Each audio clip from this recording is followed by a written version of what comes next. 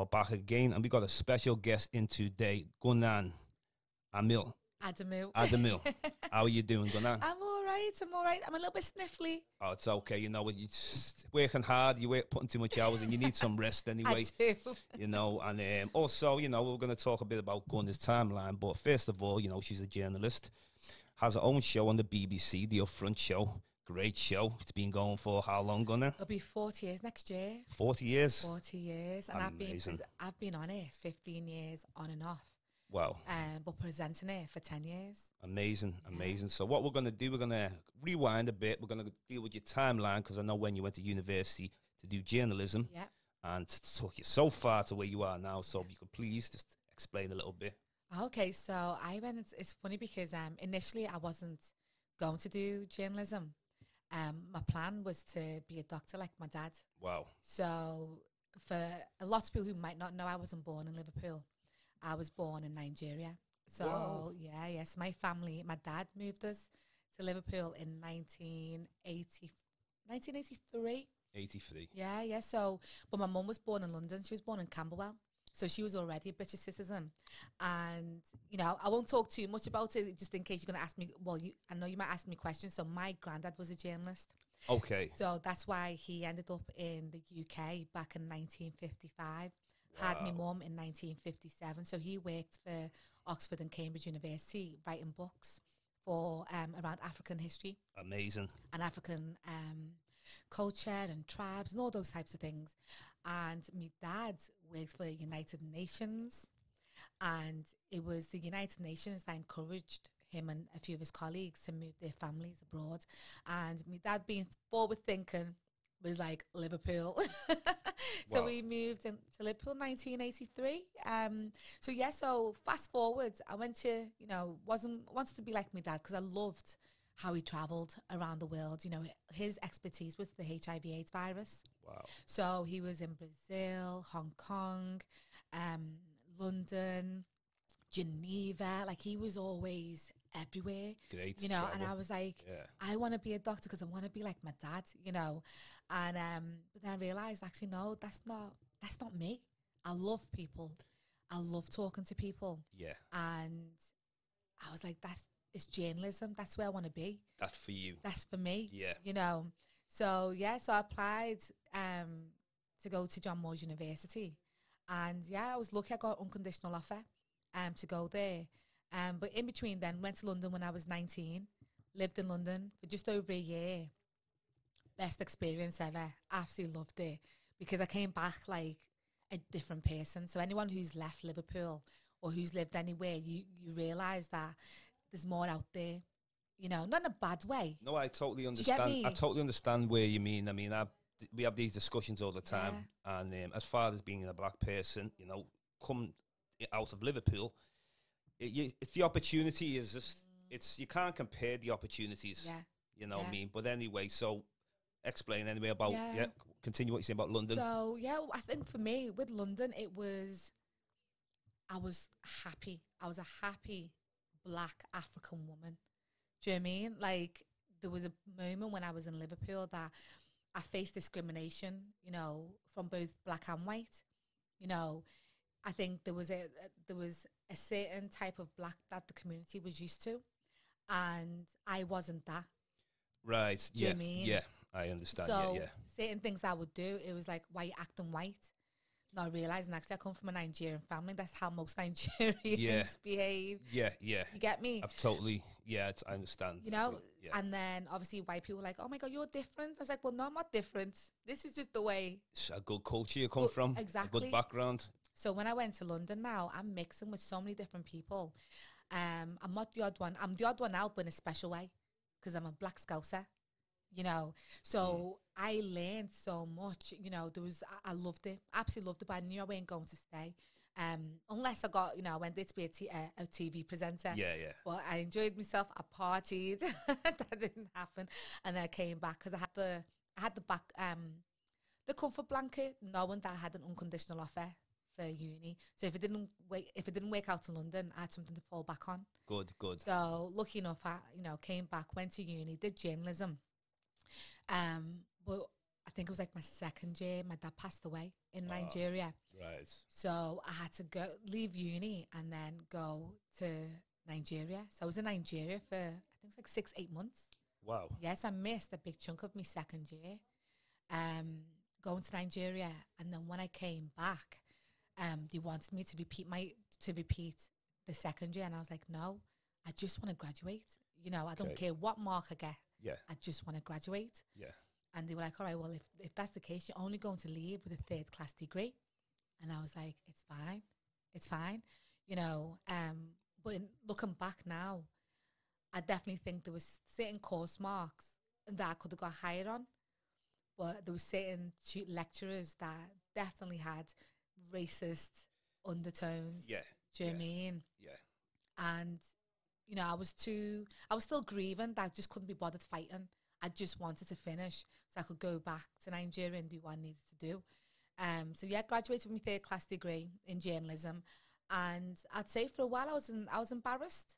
I didn't want to tell because everyone comes out and like, oh, I got a 1st class, I got this, you know, and I was just like, oh God, you know, it's me. Everyone assumes I'm clever. I mean, I am clever, but it was like, they would have expected more from me. Okay. In terms of my mark. Right. But then as time went along, I was like, my mark doesn't define me. It's my passion for the industry that defines me and what I want to, you know, what I want to do with it. That's the main thing. It is because, you know, just because you have your degree, it's what are you doing with your degree anyway? And just from listening to your show and being on your show, I came on, well, the first I think it was last year. You've been before. On about 3 times. Yeah. One time with Patrick as well. Yeah. And, you know, this is also another reason why it's exchanging, bring you back on this show because, you know, so anyway, university. Yeah. And he said that, like, so you've left now. Yeah. You're going along with your career. You've been to London. Yeah. You've gone to Nigeria. Yeah. So now in Nigeria, what is it like there? I mean, that's my roots, Nigeria, but I definitely need to go. What was it like? And spending so much time there, 6 months you were saying, isn't it? Do you want to know the truth? Oh, I'd love to hear the truth. I don't want to scare anyone in the slightest because not all families are crazy. I mean, the majority of them can be. So when my dad passed away, you know, my dad was quite wealthy, you know. Right. But he was one of those dads, African dads, was like, he was all about, you've got to get what's yours. I've worked hard for mine. I'll support you to a certain extent, but you need to get what's yours. That's so right, me and my brothers, we all worked at 16 as well as going to college, you know. So my first job was at McDonald's. So I was going to McDonald's, working at McDonald's and going to sixth form. So when my dad passed away, he left quite a bit of money and property and businesses and stuff. But then I've got siblings. I've got older siblings. Yeah. And they tried to get us killed. And I laugh now because I'm still here to tell the tale. Wow. You know, and when I say they tried to get us killed, I'm not saying like we heard it through the grapevine. I'm saying we saw the people in our faces with knives and, you know, socks with stones in it. Yeah. They surrounded our car. Like it was crazy. That's serious, that. Yeah, tried to pull me out the car. If it wasn't for the way my uncle drives, like I wouldn't be here. Me and my mum would not be here. Wow. They attacked my brother's friends. Like it was hardcore, you know. But you know, I'm into my spirituality, and I've always been into spirituality and this notion of the universe has your back. Yeah. You know, they always say what's meant for you will not pass. That's right. Yeah. You know, so I've always felt protected, and I knew that nothing was going to happen to me, regardless of what was around me. I knew I was safe, you know, and it was mad at that time because in hindsight, actually going through what I went through has actually given me that fighting spirit to get to where I am right now. Yeah, yeah. You know, well, it's more of a mission and a path, and you know, you've stayed on your path. That's the main thing. Also, what you've done, like, I mean, you were young when you went to university. 21, 22. 21, yeah, 22. Yeah. That's a long time ago, maybe 20 years we're talking about. Yeah. So, you know, you've just elevated constantly and constantly. I see it all the time on different shows sometimes. And, you know, you do really good. You're a good talker, presenter. And what was the reason, would you say, when you first got onto the BBC, what was the reason for the Upfront show? You know what? So how I got into Yeah. working on Upfront, it was through James Class, who sadly passed away, and Mandy Smith. So the Upfront show was originally started by those two and Barbara Phillips. Okay. 40 years ago. And they just, they knew that there was a need for the black community's voice on that show. So I was part of a scheme that James Class and Mandy Smith had put together in partnership with the Job Centre and Radio Merseyside. So they interviewed a few of us, and 7 of us gone to this programme to be trained up in radio and hopefully see what will happen with us, So I was one of the lucky 7 to get on it, and literally, like, I couldn't even. I mean, the way we were taught and understanding the community was next level. I think a mistake that a lot of people make and organisations is not fully understanding the Liverpool-born black community, the Liverpool 8 community. That's right. Yeah. Yeah. And understanding the history of the community as well. Yeah. So for me, even though I've been in Liverpool since I was 3, I've lived on Princess Avenue, I've lived in Grove Street. As a second generation migrant, I still, my family hasn't been through what the toxic community has gone through, the Liverpool 8 community has gone through. Yeah. So my thinking is completely different. Okay. Does that make sense? Yeah, it does. So doing the show and being amongst people from the community and being trained by someone like James Class and Mandy Smith, it really opened up my eyes to what was there and what we needed to do and how we needed to approach the voices in our community, and that actually built me up in terms of fully understanding how different communities work as well. Okay. Different black communities outside of London. Because we're so different. Yeah. But the struggles are the same. That's right. Totally. So doing, what attracted me to that apprenticeship was just wanting to be back home, wanting to fully understand how things worked, and my love of journalism has always been about representing the voice of the voiceless. That's it. Given, I look at myself as I'm not just a radio presenter. I feel like I'm a vessel. I'm there to support people's journey. I'm there to support people's voices. I'm not there to make anyone look bad or feel bad, or I'm not a hard news journalist. That's I don't want people crying on my show. Yeah. You know what? Definitely I can relate to that, because funny enough, when I started doing the Discovering show, I said I need to do something positive. Yeah. We can. I mean, sometimes we can talk about things that happen negative, but that's be positive outcomes. Exactly. Because we just are falling into that negativity. And speaking of being spiritual, like you said before, if you're negative and you're spiritual, you will bounce that back the same way if you're positive. Thank you. Manifest what you want. People don't get that. You don't get it. Don't get it. That's right. That. And this is what I see all the time. People say to me, "Oh yeah, meditate. I'm spiritual," but your energy is negative. Energy.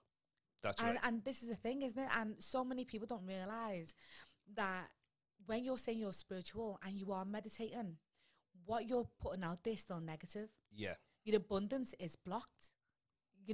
And open your chakras. You know what I'm saying? And people right. don't realize, like, one of the conversations I've had in the past as well is you can't manipulate the universe. You can't manipulate it. If you are genuinely not a good person, it knows. It knows. And that's always been my thing. So everything that I've gone through, I take that as a blessing. I'm always grateful. Yeah. Always grateful. I'm not only grateful for the good things, I'm grateful for the impact and the negativity that have come my way as well. So when all the stuff happened to me in Nigeria, I was gutted because this is family, this is blood. But it set me up. It set me up to fully understand that blood is not, family is not just blood. It's the community that you build yourself. That's right. I've got supporters in Liverpool. There's people that talk my name when I'm not in the room, that are constantly supporting me, cheerleading me, and I don't even know who they are. Okay. Do you know what I mean? Yeah, but it's there though. It's there. Yeah. And then you've got people who are the closest to you, who you think will be cheerleading you, but they're the ones putting that dagger in. Yeah. So for me, that experience really opened up my mind to be grateful for the people that I do have around me, regardless if they're blood or not. Yeah, You know? that's right, yeah. Well, that's the community for you, isn't it? You know, it is. Exactly.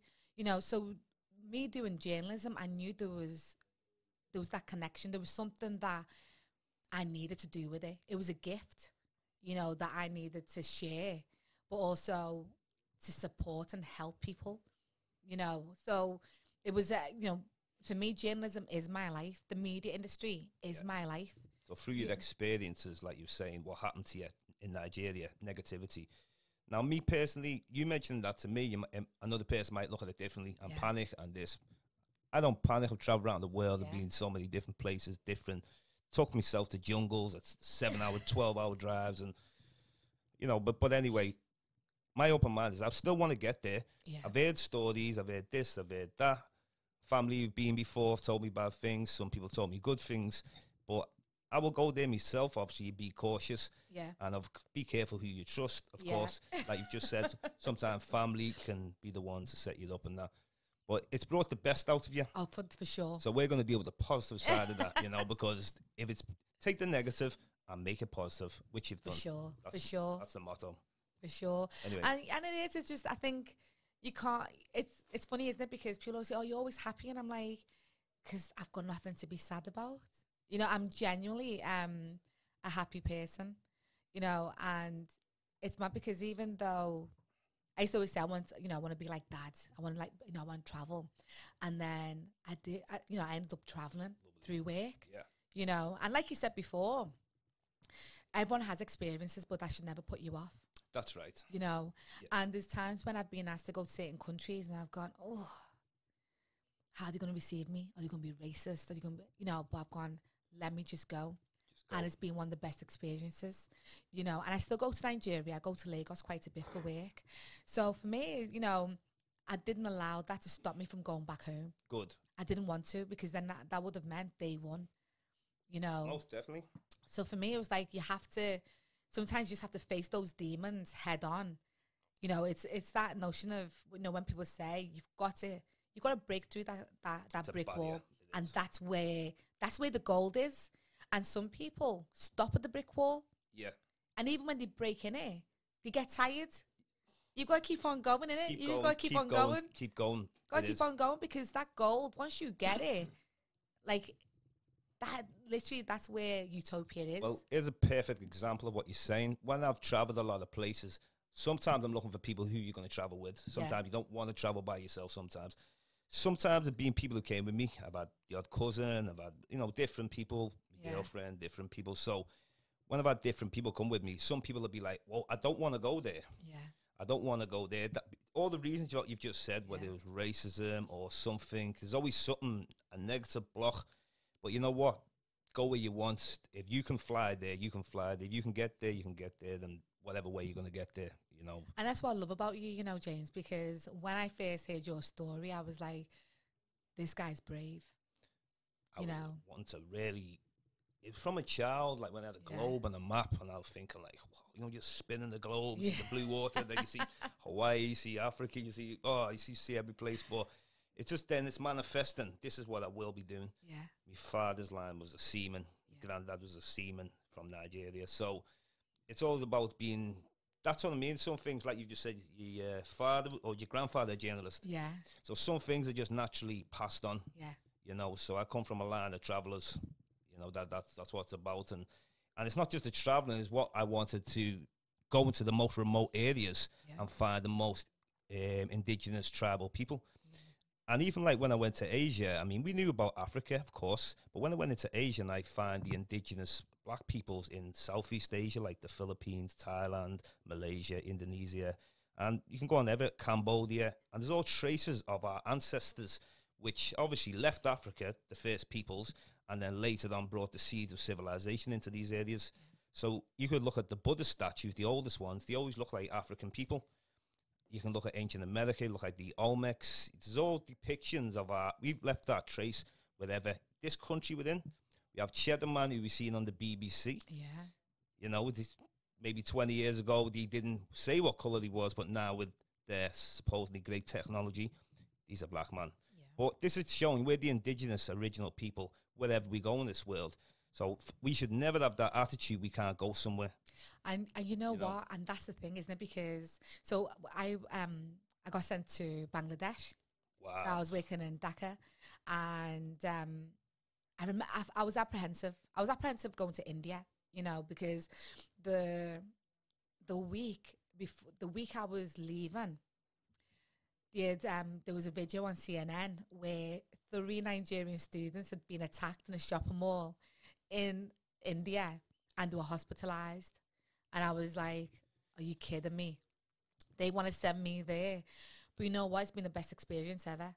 I've been to India about 5 times because of work. You know, I've had no problems. Which parts? Delhi. Delhi, Yeah. And then I went to the Taj Mahal and, you know, and I've had amazing experiences where I even went to a place, it was called Zorba the Buddha. And when they asked me to go, it was people that I knew through the School of Social Entrepreneurs. He invited me. And when he said, oh, we're meeting at Zorba the Buddha, I thought it was a restaurant. So I'm in a taxi trying to find, we're looking for Zorba the Buddha. We get there. There's no, it's night and there's no numbers on the door. So the taxi driver was like, let me just check for you. So he checks and the security's like, yeah, you're in the right place. So then so he went and called my guy who invited me. And I kid you not, once I went through the entrance, there was like a break between the entrance and another entrance, like takes you into the area. So when I walked through that, I kid you not, it was like utopia. Like the grass was so green. They had a lake with like lotus flowers opened, peacocks, cats. Like it was like a retreat.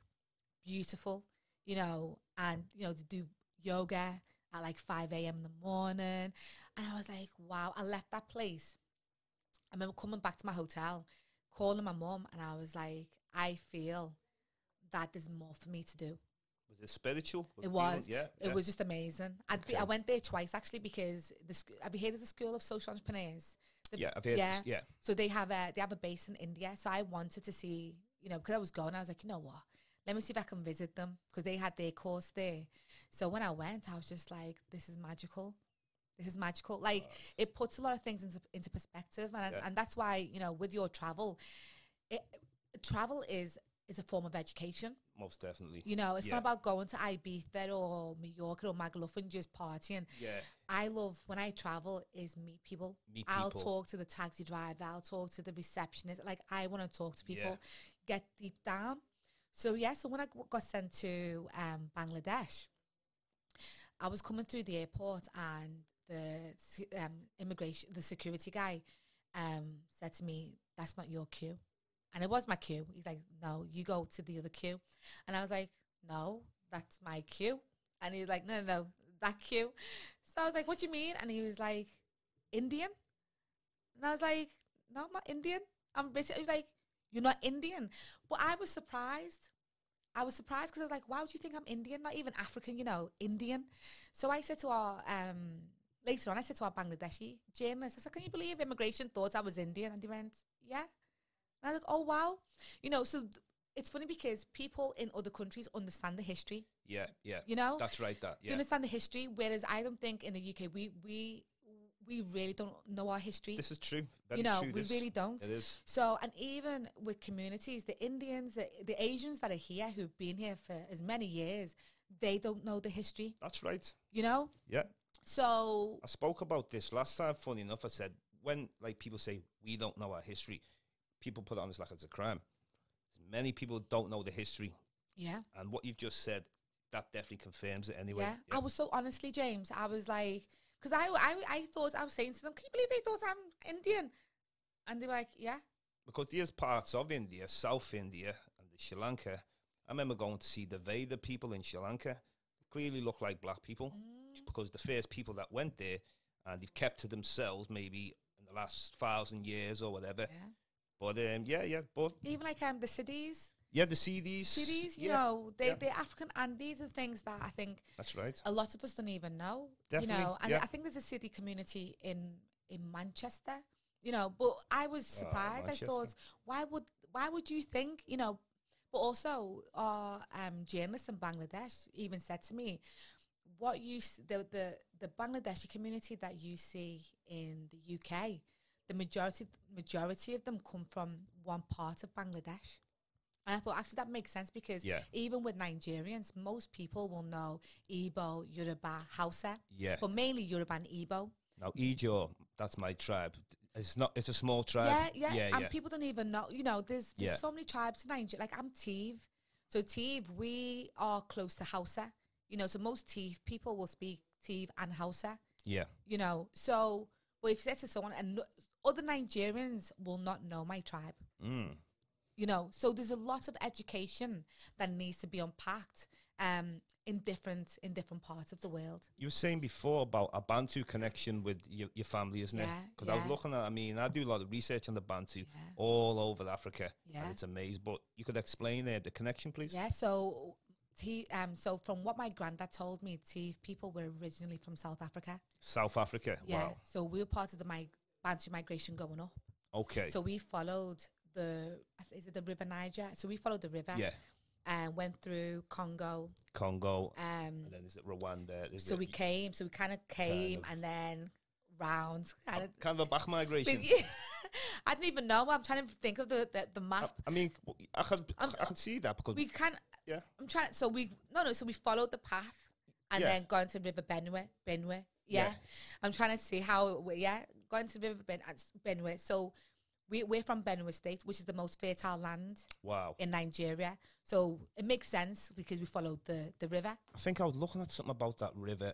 You know, like the way they say the oldest people come from Ethiopia? Yeah. I see a lot of Nigerians and some historians say that that fertile land you've just said was the area where humanity would be easier to develop. Well, you know, I didn't want to say. You know, I mean, look, they said Ethiopia was modern, man. Then they moved it to Morocco. Yeah. He said Morocco, 300,000 years, the oldest modern people. So maybe it will go Nigeria next. Yeah. And it's sad, you know, it's sad because Africa is such a beautiful place. Amazing place. Amazing. You know, I've worked and trained journalists from Rwanda, Ethiopia, Somaliland, Mauritius, Senegal, Kenya. Like I've trained so many journalists, and I'm always intrigued by their history. Mauritius is a lovely place. Yeah, isn't it? I'm always intrigued. You Definitely. know, and honestly, there's a lot of work is being done by colonialism to stop you from fully understanding their history and knowing their greatness. And suppressed. A lot of stuff suppressed. Yeah. So where we're from, oral history was a big thing for us. It was very big. More reliable as well. Yeah. And, you know, a lot of things that I learned about the UK came from my grandparents. So my nan, when they left the UK, my nan said she never wants to come back here. Wow. Because she didn't like how the white British people were, you know, not in terms of racism, but attitudes. You know, she just didn't like it. She didn't like the energy in the UK. Energy's big. Yeah, she didn't like it. Yeah. So she always said to me, Mom, she never wanted us to move here. And she never wanted to come here. You know, so there was a lot of things that she experienced and she saw that she was like, no. And then a lot of the things that my granddad, a lot of instructions and advice that my granddad gave my mum, she stuck with that. And I think that's the reason why, you know, I am who I am. And I've reached the heights I've reached. You know, I'm still climbing. You know, there's so much more to do. Yeah. But I think, you know, with everything, when you know your history and you are confident in your history, like anything is possible. And that's why I say to people, anything is possible. You know, I always say I'm not in competition with anyone. Yeah. Like my journey is my journey. That's right. You know, and I have this, I've got two quotes that I absolutely love.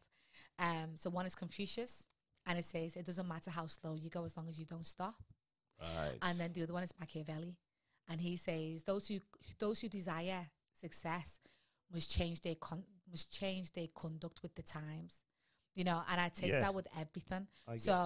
Even if you're reading the Bible, the Quran, or anything like that, you've got to interpret it in modern day times. Yeah. You've got to look at the surroundings. Because you're waiting around. Exactly. Yeah, that makes totally sense. So Machiavelli was a clever guy. Yeah. You know, Some people might not have liked them, but when you read about him, you fully think, all right, then the guy was strategic. He was a sociologist before, and a theorist, you know. But some people might have taken his messages the wrong way. But let me go back to the Bantu migration. Well, the importance of African history, I also got to say them words, so continue. Yeah. So, the Bantu migration. This is more my mum's side of the family, so South Africa coming up. We then traced my dad's family, and they were supposed to have come from Egypt and down. So a lot of Nigerians, when they see me, they'll go, "You're not Nigerian." No one ever says I'm Nigerian because I don't have the look that they think all Nigerians should look like. Can I ask you a question about the Egypt migration? Yeah. Is this dealing with something like that could be in the last couple of 1,000 years possibly as well? Or is this more in the last couple of 100 years? No. This is thousands of years. Well, funny you say that, because my tribe, the Ijo, they've got a story about coming from Kemet, which is Egypt in modern day. I have a speak with some of our boys, Nigerians, and they say there's a story of the Igbos coming from as Hebrew Israelites in ancient times. So there's many stories, and Africans have always moved around Africa. We've not stayed still, and this is what I kept on saying. You know, we've moved, we've mixed, we've shared ideas. Maybe people in the Congo went to Egypt. Yeah. And anyway, continue. And you know what? And that's what, when you look so deep into history, I think that's what makes me so sad, because a lot of countries, African countries, are going backwards. Yeah. Because of Western influence. Instead of actually saying, you know what,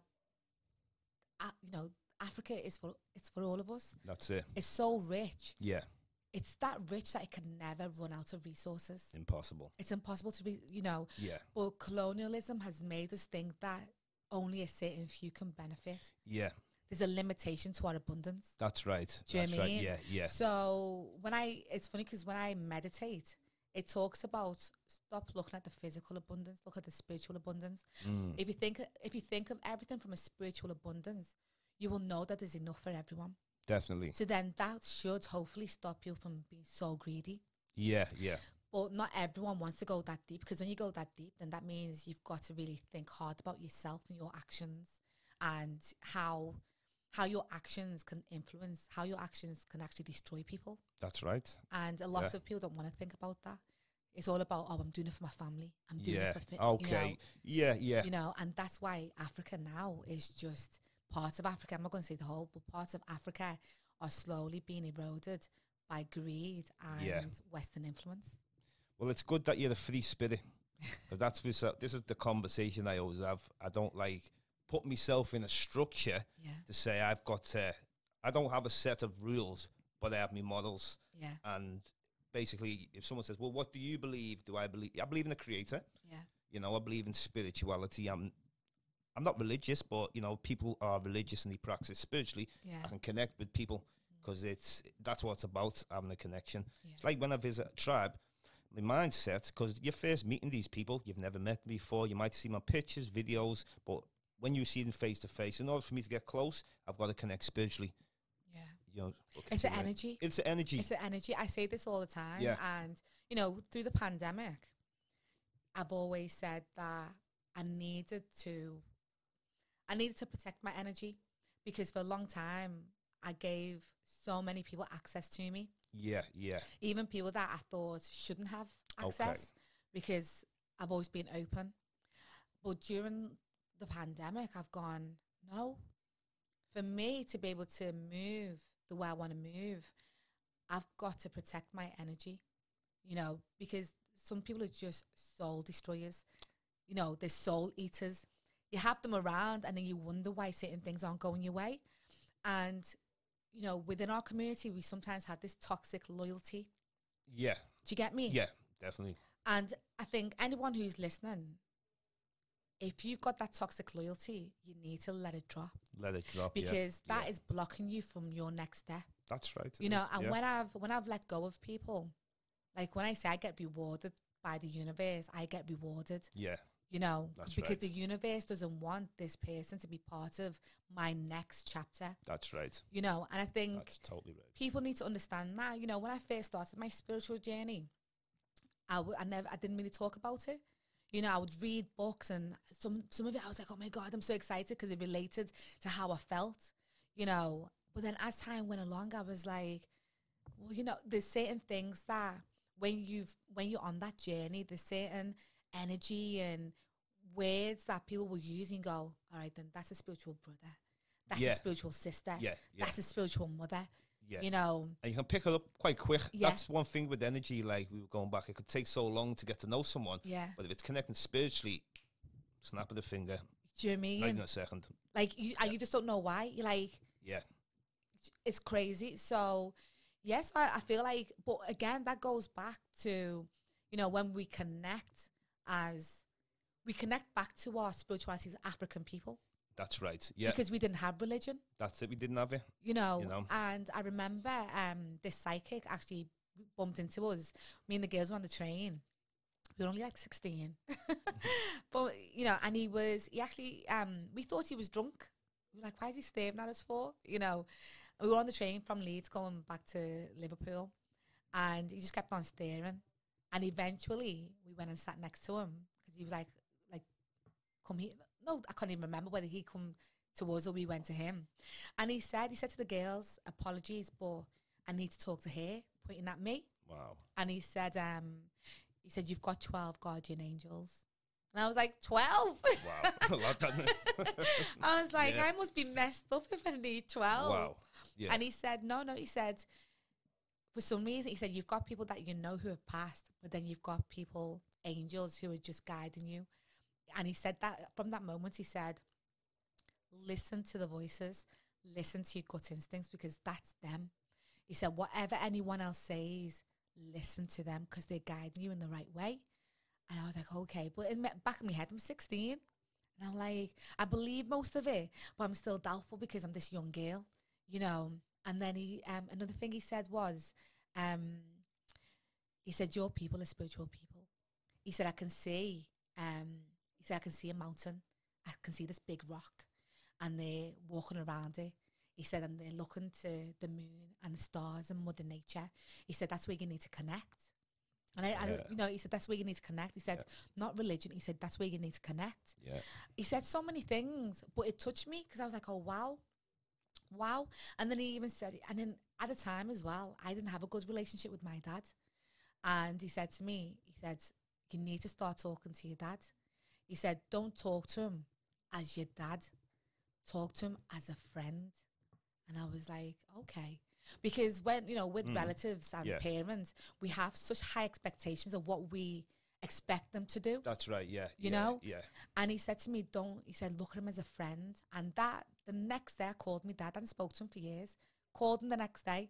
And we had an amazing relationship until he passed away when I was 21. But if it wasn't for this guy, I probably wouldn't have spoke to him. Right, okay. Do you know what I mean? Yes. So ever since then, I would say I've been guided in terms of my journey and what I do. Yeah. And, you know, going back to when I went to Nigeria, I remember the day that we were about to, you know, they were coming to kill us. My dad came to me in a dream and he told me. He showed me, and I woke up at 6 a.m. and I said to my mum, we can't stay in this house today. And she went, why? I said, my dad said something, they're going to come and get us today. And he did. So when I say, you know, when you talk about connection and energy, you've really got to feel it. And some people are either scared of it or it's blocked. And you have to find a way to connect. It's also the word deaf. Yeah. I don't believe he is deaf. Only in the physical. Yeah. Energy can never be destroyed, only change its forms.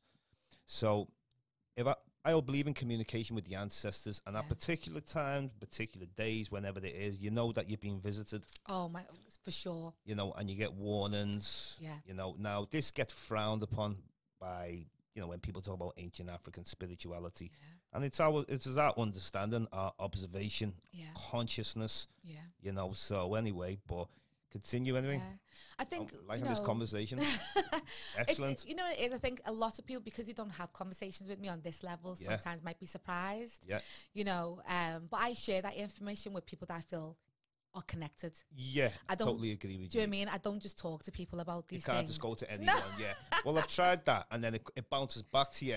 So do I look silly, you know? Yeah, so I'm only connected to people who are connected with me in that connection, sense. definitely. You know, so I don't really talk about it that open. So I always say I'm an open person, but your energy's got to be open with me for me to share that information. Right. So Definitely. this is easy. Easiest part. Do you know what I'm saying? Yeah. So this is easy because you get it. Yeah, no awkwardness. It isn't. You That's get it. Yeah. You know, and literally my whole career's just been guided, you know, and even like when I left the BBC, well, I went part-time. When was it? In 2012. You know, single mum, little boy. Yeah. And I was like, this is God's honest truth. I'm sitting at my desk. I'm in Media City, and I'm working for a department called BBC Outreach.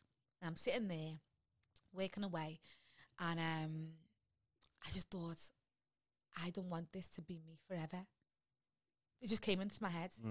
I don't want to be in a place where there's a corporation, an organization, or anyone controlling my legacy, controlling my finances, just controlling what I can and can't do. Yeah.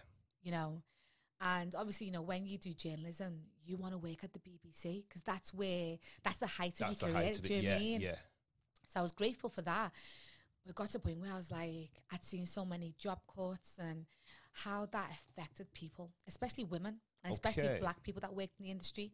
And I was like, I don't want to be that. I'm a single mom. I need the backup plan, and I need to take control of my career and my destiny. Definitely take control. Do you know what I mean? Take control. So I sat there and I'm typing away, and this voice in my head said, go back to university. Okay. Listen, I'm not even kidding you. Wow. It was as clear as day. It said, go back to university. And I went, and do what? And it said, PGCE. And I went, PGCE? Like, literally, I'm having this conversation. I'm like, PGCE? I goes, yeah, PGCE. And then at the same time, I was thinking about, all right then, because I wanted to start my own business. And I had this conversation with my mum, but I was trying to still figure out how it would look and how, you know, but I knew it was going to be with women and, you know, a social enterprise and all these things. And I said, go back and do PGCE. And I was like, where? And it said Edgehill University. Right? Okay, yeah. So I Googled something, Googling, and Edgehill University had this PGCE course, and it was called, oh God, it's coming the full title now, compulsory education. Oh God, but it's now called adult education. Yeah. You know, it had a fancy title back then. And I was like, oh, okay then. So I started the application then, that day. Started the application, had to, you know, looked at what I needed to do, the references, all of that. And applied. And I got knocked back because I had a third-class degree. They only accepted second or first. Okay. So I'm like, but then this voice is like, listen, email the admissions officer. So I was like, okay then. So I emailed and said, I know I've got a third-class degree, but this is what I've achieved with my third-class degree. And the guy was like, all right then, come for the interview. I was like, this is my chance.